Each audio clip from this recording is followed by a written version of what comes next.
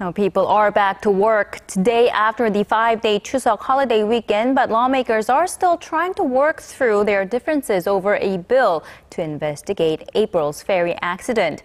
Pressure from the public to come to an agreement is growing. Our Choi You-sun has this report.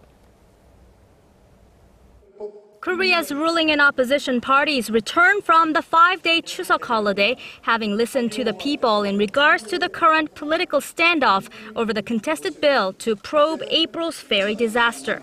But it seems they only listened to what they wanted to hear. With no sign of a compromise, the ruling side continues to urge the opposition to cooperate in swiftly passing a number of economic and reform-related bills. Each standing committee must immediately deliberate on the bills that concern the people's livelihood. The parliament must immediately pass the non-controversial bills pending at the assembly.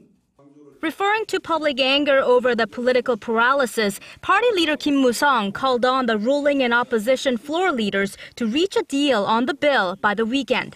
He then urged the parliamentary speaker to exercise his authority to call a session next Monday to vote on other pending bills with or without the opposition.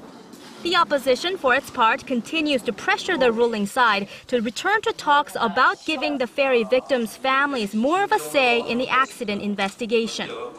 If the ruling party wants to restore public trust, it should first show a forward-looking position on passing the livelihood-related bills, including the Seoul ferry bill. While the parliamentary speaker has no plans to invoke his authority at the risk of further lengthening the impasse, he's been in contact with the two parties to seek a solution to the crisis.